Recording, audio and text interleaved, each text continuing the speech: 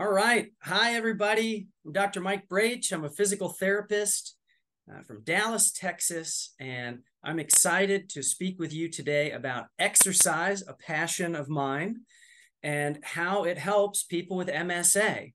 And the big overarching theme that I hope you take from this is exercise is helpful for a lot of things. And the patients I've seen over the years with MSA do well when they loosely follow some of the principles that are common in exercise for Parkinson's disease, but where you don't necessarily feel like you need to overdo, because we know energy conservation is a big deal. So that's what I hope you take away from it. Here's a little bit of my background. I'm a physical therapist. I also teach at a PT school here in Texas. And I've got a practice that I know and love called Tribe Wellness, where we specialize in group programs for people with various movement disorders. And we've got about 15 group classes a week. Many of them are in person. Most of them are online. We do boxing, we do yoga, we do Tai Chi. We've got a balance and core group. We've got a hiking group where we go on walks. Some are advanced, some are simpler. And we do all this to try to help people boost their quality of life by getting as active as possible and staying as active as possible despite their diagnosis. And what's been really cool to come out of this also is some published research where we've been able to say, here's some things we think are helpful from other research and from experience. And we've been able to show how a lot of different types of exercise can help with balance. So I'm excited to get into this with you. My hope, too, is that you'll see when you look at these slides, there's a lot of information on them. We're not going to be bound to every word on the slide, but I tried to err on the side of giving you a little bit more info that you can come back to. My understanding is you'll have access to the slides. And certainly, if I can be useful, hopefully you'll reach out and let me know. But our big themes today: why should you exercise? What are some overall considerations in a program for somebody with MSA? And then what are some grassroots tips and tricks that might come from clinical experience or from reports from patients I've worked with over the years, or from a wealth of research and resources that I've gotten to pour through, some of which are courtesy of our host today. So I always want to be an advocate also for physical therapy in general. I think anybody, as we age, should consider an annual tune-up with a physical therapist, because physical therapists are movement experts. And I think anybody with a neurological disorder, especially a progressive one like MSA, is hopefully in regular communication with a licensed physical therapist, and hopefully one that specializes in helping people with neurological disorders, because there's some unique features to MSA that, just anybody off the street that might know exercise might not be as well versed in how to use this stuff to really make a difference.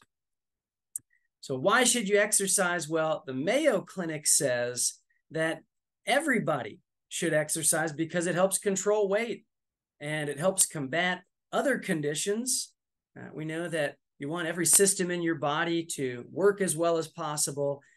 I know with folks I've worked with in the past who have MSA, one of the main reasons, besides feeling a little bit more loose and limber after a workout, is the mood improvement that can come. And that's true for everybody, but it sure is helpful if one of the non-motor symptoms that comes with life with MSA can be increased anxiety, depression, and feeling a little bit more stressed for very understandable reasons.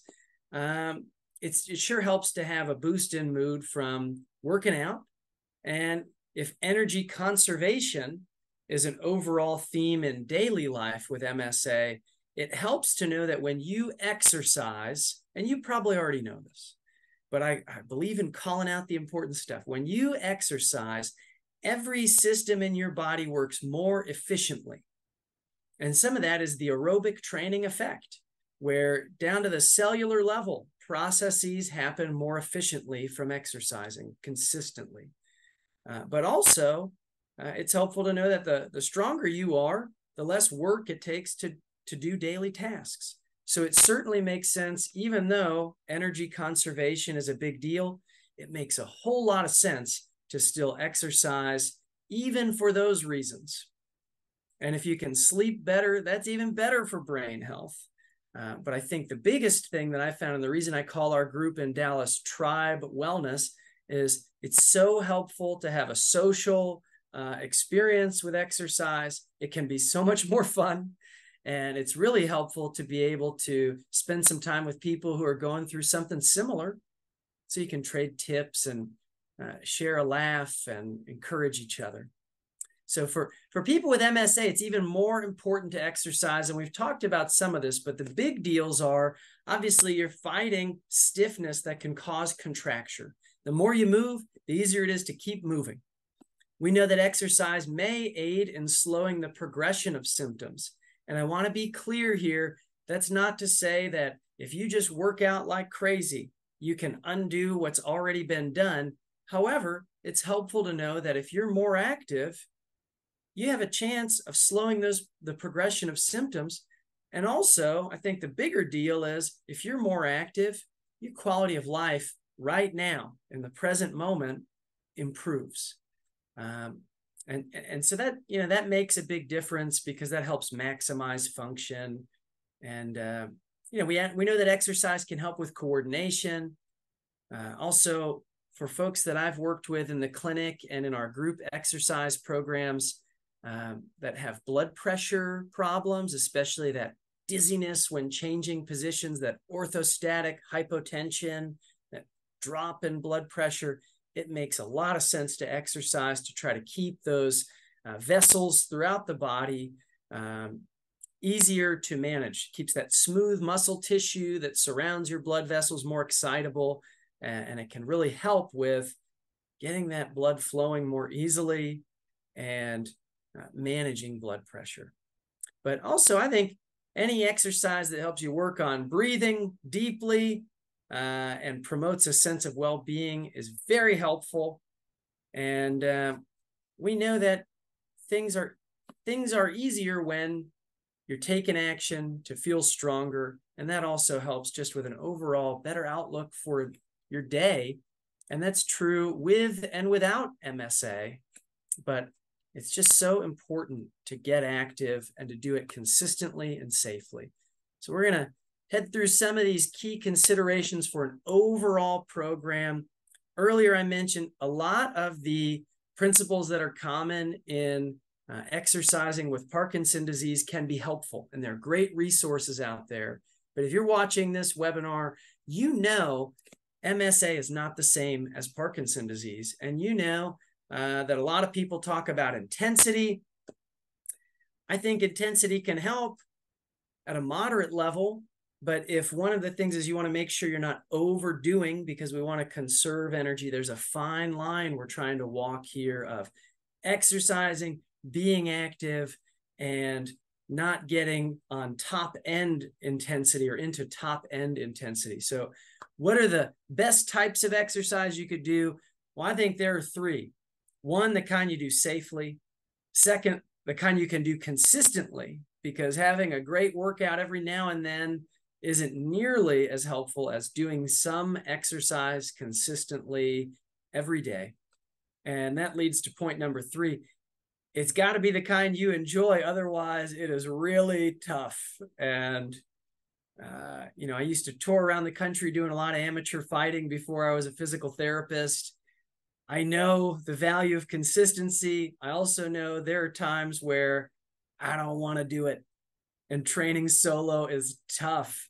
And that's why it's so helpful, and it's so much easier to enjoy exercise if you can find a group.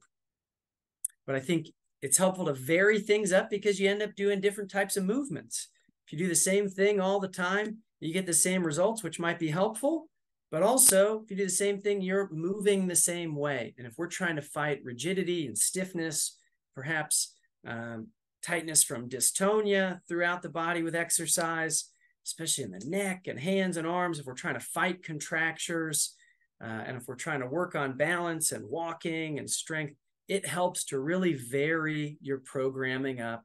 And that means also we've got to consider what symptoms you have individually and specifically when we try to figure out what's the best type of exercise. That's why it's tough to make a blanket recommendation, because, for some people, maybe their walking is just fine. And if that's the case, keep walking. For some people, if walking is a problem, well, maybe just a little bit of added support from a treadmill can be helpful. But treadmills can also get really dicey. Thank goodness there's an emergency stop clip, and I hope you use it. That's what I hope for people with and without MSA. But, also if you experience dizziness and that kind of thing, it still makes sense to exercise, but you got to consider safety and what those symptoms are in the mix. And that's when it might be best to have something where you've got some good support, like a seated form of exercise. Stationary bike is a great move. Or maybe you got people who can help you. I know we've done boxing research studies in the past. We've had patients with MSA come in, and having a punching bag that you can hang on to made all the world of difference for a couple of my good friends over the years in that program. When we think about overall principles, large amplitude movements are a big deal, meaning it's so easy to fall into this pattern of leaning with small, rapid movements.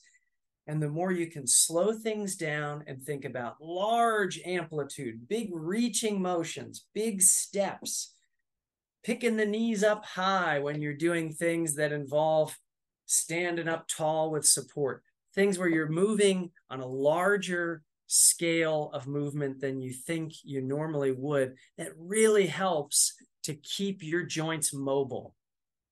And I think if you can have a mix of some kind of aerobics where you get your heart rate up a little bit, and we'll talk about intensity in a moment, but some strength training, especially in the legs and hips, flexibility, stretching out those chronically tight areas like tight pec muscles, tight muscles in the hands and in the forearms, and working on balance, things just go better.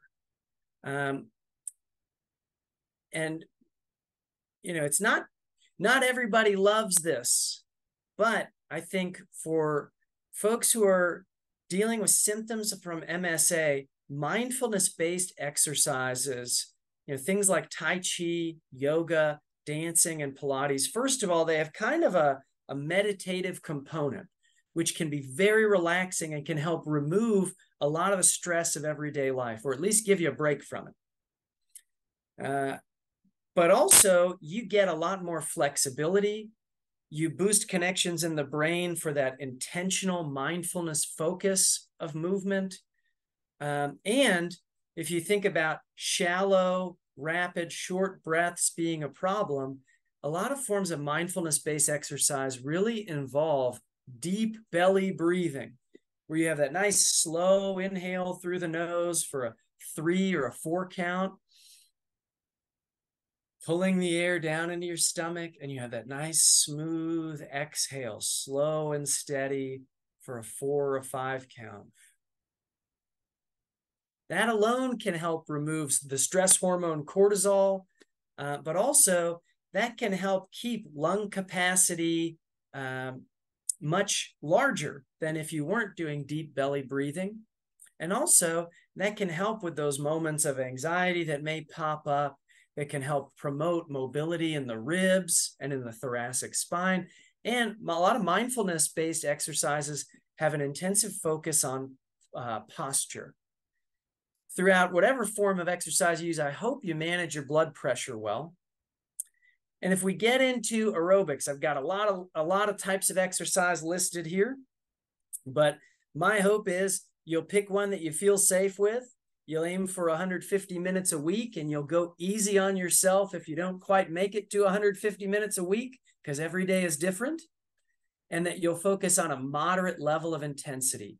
How can you do that? Well, you can always use a heart rate, and there's a lot out there for calculating your heart rate, But I think this modified rating of perceived exertion scale is the key for managing intensity and trying to make sure you don't overdo it.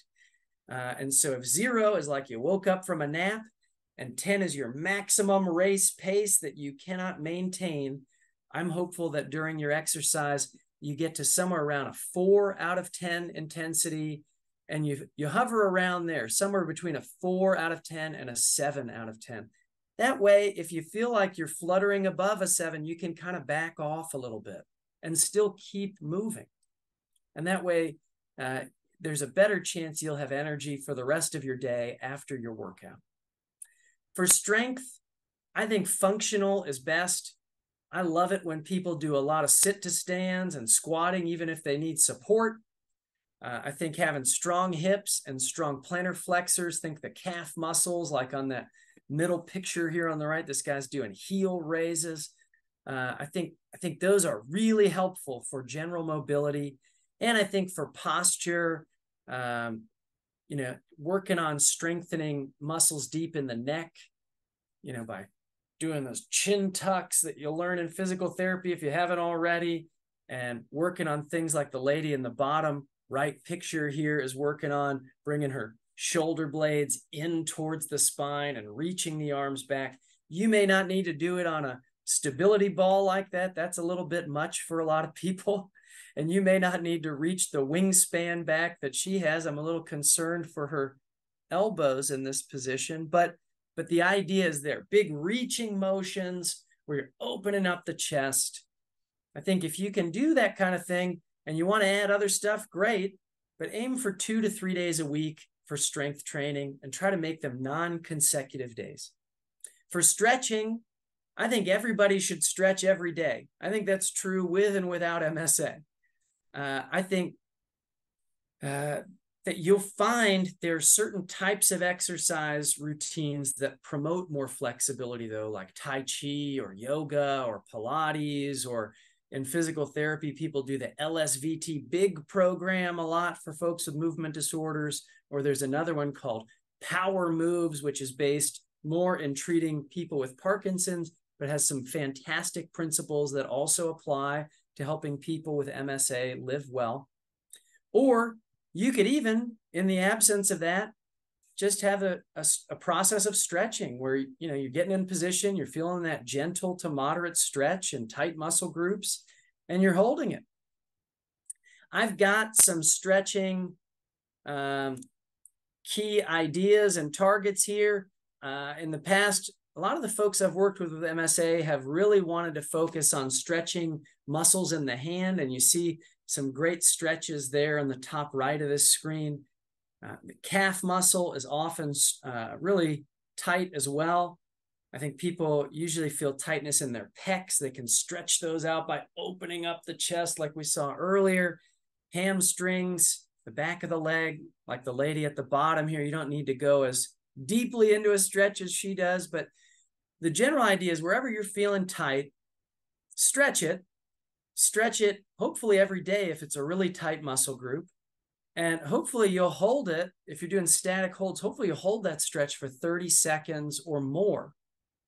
And hopefully you'll do that multiple times throughout the day, because time under tension is key for changing the length and tension relationship in tight muscles.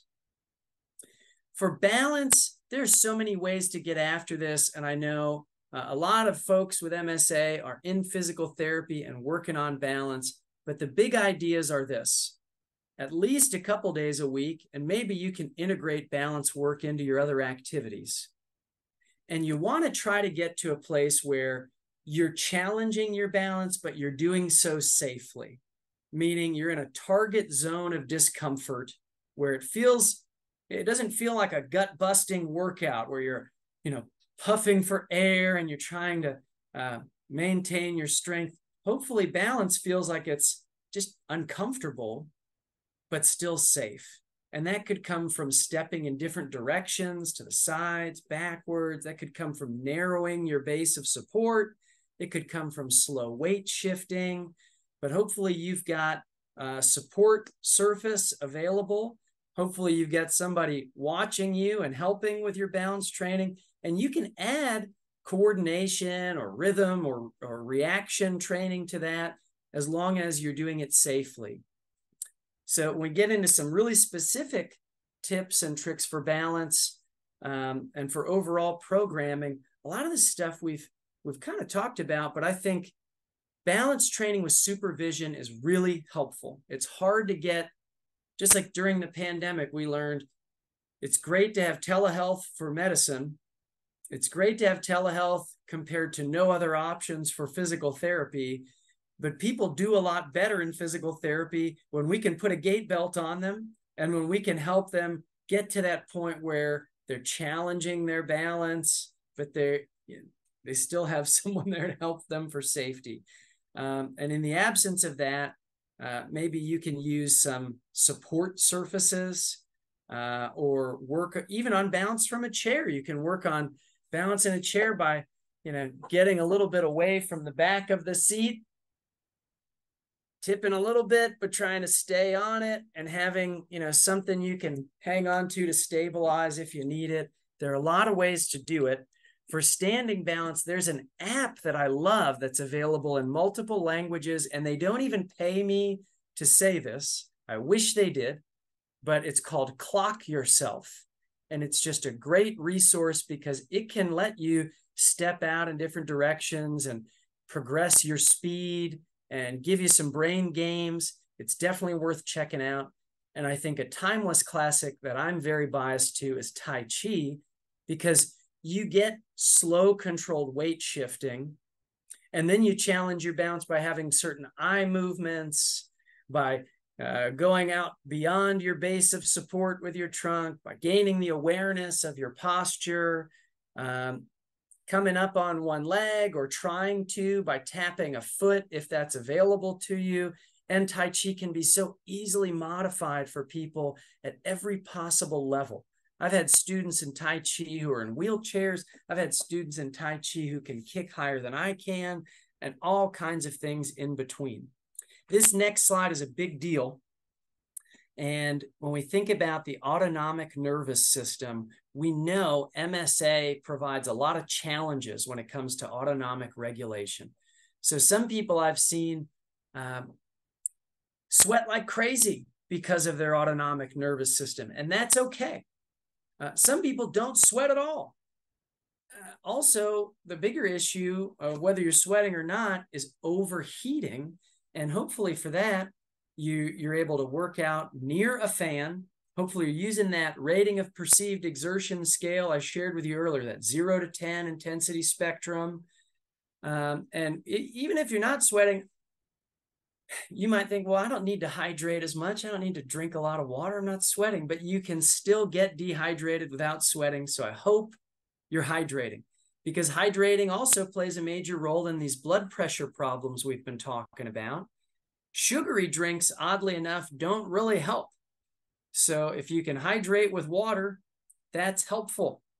And if you have blood pressure problems in daily life, and especially during exercise, hopefully you'll take your time with those transitions.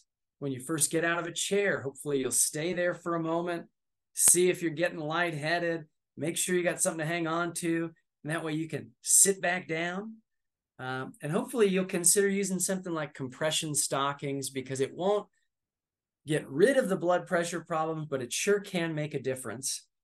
For bowel and bladder control in daily life and in exercise especially, I always encourage people to dress for success, meaning there are, depends, adult diapers, support, there are all kinds of things available. And if you're worried that you're going to start working out and have an accident, it sure helps to be prepared. But also, I hope you know that you can do some pelvic floor exercises, things like Kegels or Kegels, depending on how you pronounce them. They can make a big difference. And there are pelvic floor therapists. And there are even forms of exercise that include pelvic floor contractions, contracting those same muscles you use when you have to hold it, when you need to use the restroom. That's part of Tai Chi. That's part of yoga. It's part of Pilates. It's part of why I'm promoting mindfulness-based exercise.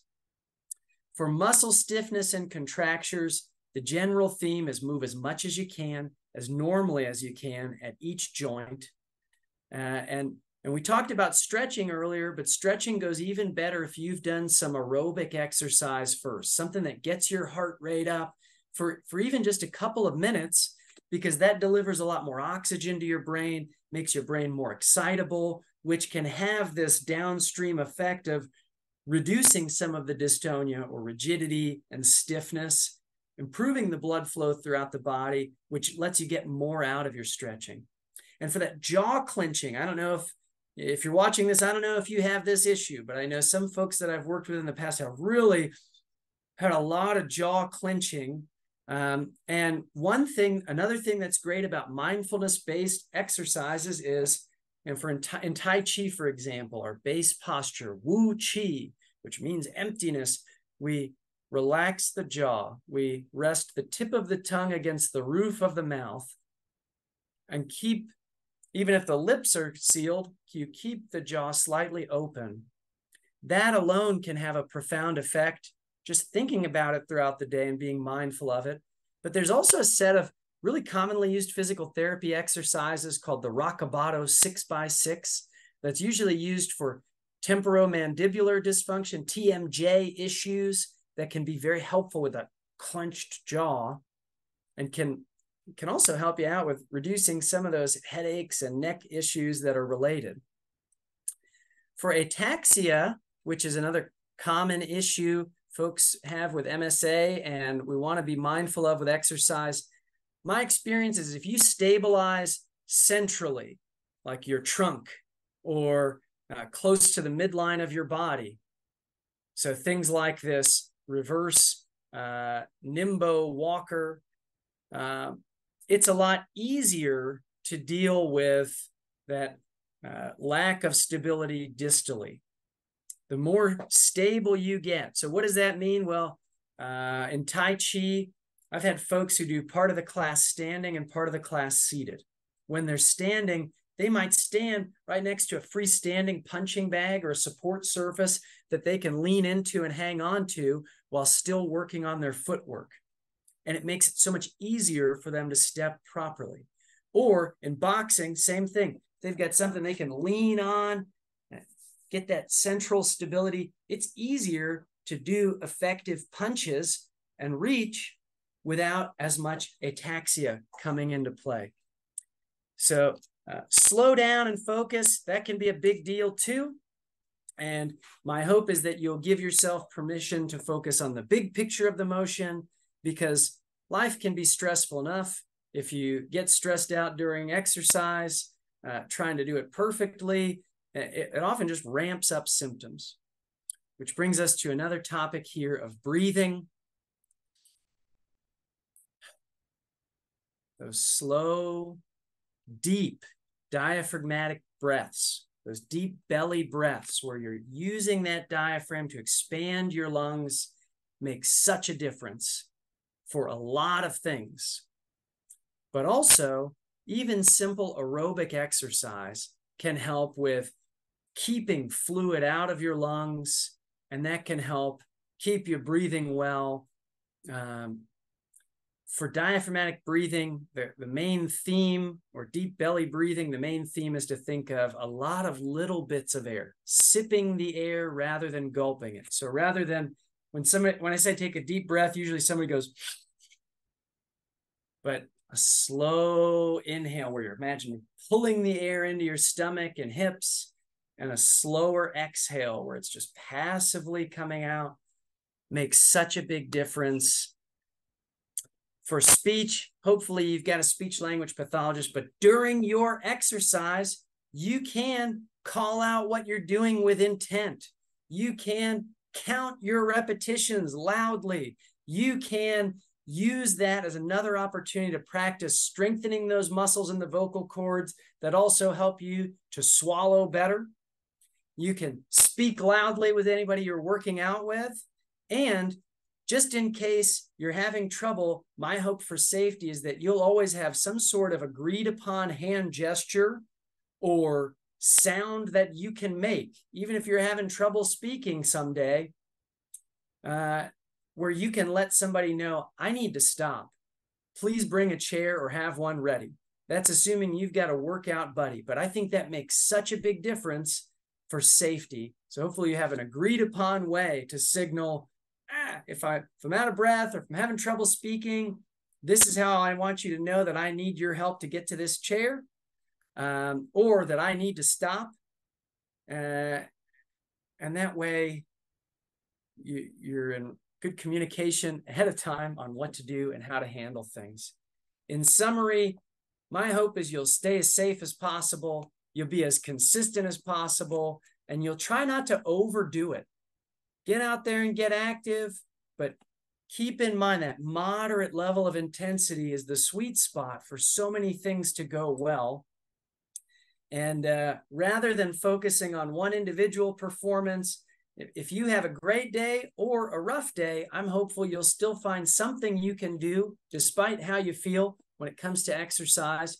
Because as Jack LaLanne, the godfather of fitness, once said, it's not what you do some of the time that counts. It's what you do all of the time that counts. And that consistency makes such a big difference in really doing well with this deal. Thank you from me and my dog Boba. And if I can be helpful, here's my contact info. Hopefully you'll let me know. And I've got a bunch of references if you want to do some further digging. I sure appreciate your time today and letting me present. And I hope you got some useful tips out of this. And I wish you well, getting active and staying active. Take care.